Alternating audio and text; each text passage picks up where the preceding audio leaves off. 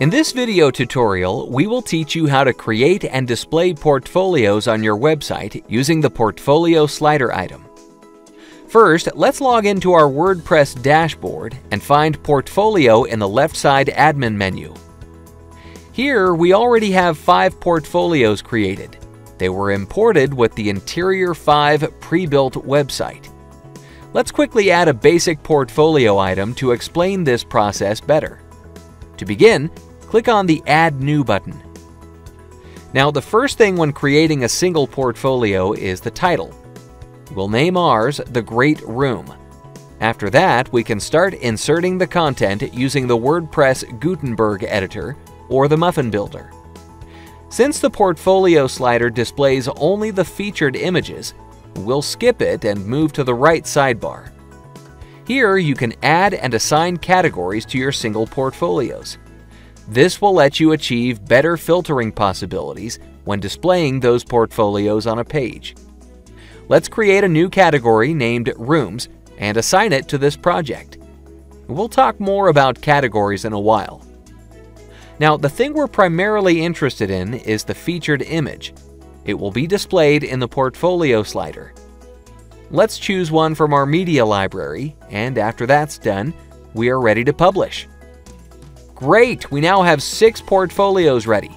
To show them on any page in a slider, we need to use the Muffin Builder. Let's go to Pages and edit a page. In our case, we'll use the home page. We have already prepared a section with a wrap to place in it. To insert the portfolio slide item, click on Add Item. Now, since there are a lot of items, we'll use the search option.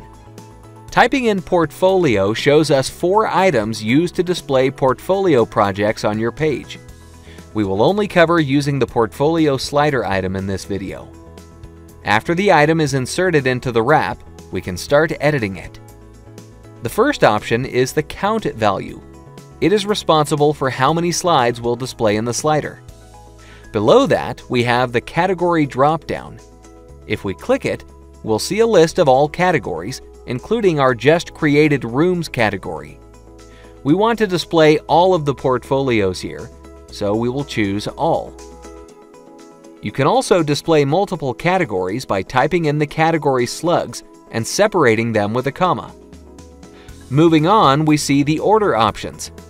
You can order your portfolio slides by date, menu order, and title, and set the order to be descending or ascending.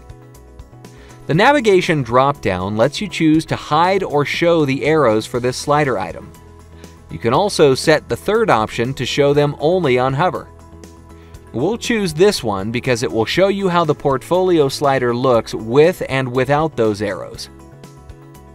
The following drop-down lets you choose the size of the images. The portfolio slider does not have an option to set the number of slides you show at once. This is all done by the slider. It calculates the size of the images and your browser window's width to set how many slides should be visible at once. This way, for example, you will see 3 slides on a desktop, 2 slides on a tablet, and 1 slide on the mobile phone. We'll choose the large option because we want around 2 to 3 images on the desktop screen. You can also choose how the slider scrolls the images. You can scroll all of them at once if you select the One Page option.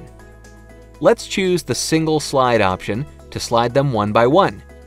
For advanced users, further customization is easier with the Custom Class field. It can hold multiple classes separated with a space. Okay, since we're all done, let's update the page and see how this looks. Great, we can see our portfolio slider with our just created portfolio item. If we hover over it, navigation arrows will appear and disappear as soon as we move the cursor away. Clicking on them rotates the slider left and right, 1 slide per click. You can also enable Auto Slide, so the portfolio slider changes automatically. To do that, go to Theme Options, then click on Global and Sliders. Here you see a list of all slider items that Betheme offers. The 0 value means that the slider will not auto-slide. We will type in 3000 in the portfolio slider field, which means that the slide duration will be 3 seconds since the value is represented in milliseconds. Remember to always save changes. If we go to the home page, we can see that the slides change automatically. There is also a pause on hover option enabled by default. If you hover on the slider, the auto slide will not work until you move your cursor away from the item. Thanks for watching this video, and remember that if you have any questions, please visit our support center at support.muffingroup.com.